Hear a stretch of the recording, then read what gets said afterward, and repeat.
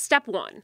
The police department creates an annual budget request, and in it, they can ask for things like more money for hiring officers and, as in this example, money for more body cameras. This year, the Prince George's County Police Department requested $1 million for body cameras, and with that money, they could get about 500 additional body cameras. Step 2. The county executive's office reviews the request and then decides, yes, they'll give full funding, no, they won't, or they can opt to partially fund a budget request. In this case, the county executive's office chose not to fund the request for more body cameras. Now, before we shoot some major side-eye at the county executive, understand this. Before more body cameras can be purchased, a storage system that can house the body camera footage has to exist. The storage is actually the most expensive part when it comes to the body cameras. It's not the camera itself, it's the servers and everything you have to do for storage of the footage.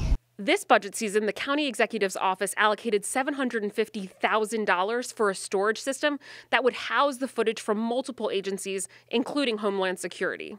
But it was not something in this budget that we were able to do, but it is something that is a priority for us over the next several years to phase in body cameras, the funding, so that all of our officers are able to have body cameras.